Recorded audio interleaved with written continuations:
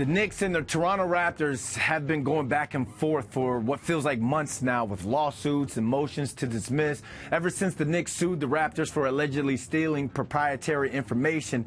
And it looks like this isn't going to be settled on the court or by the NBA. The Knicks wanted to go to the courts for a ruling.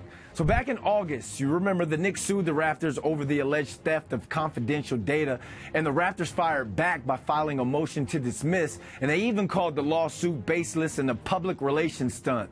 Well, the Knicks have responded to the Raptors' motion to dismiss, and New York is saying a court should determine the merit of the suit, not Commissioner Adam Silver. In a statement released by the organization, the Knicks say, quote, "We were the victim of a theft of proprietary and confidential files, which is a clear violation of criminal and civil law, and we remain confident that the court will decide in our favor in this matter." Now, former Knicks employee Ike Azotam allegedly stole proprietary information, and he took it with him to Toronto, and he's now a video coordinator with the Raptors. Now, he's named in the lawsuit along with Raptors head coach Darko Rajakovic, developmental coach Noah Lewis, and 10 John Does who have not yet been identified. We'll be sure to keep you guys posted with any news that breaks on this situation.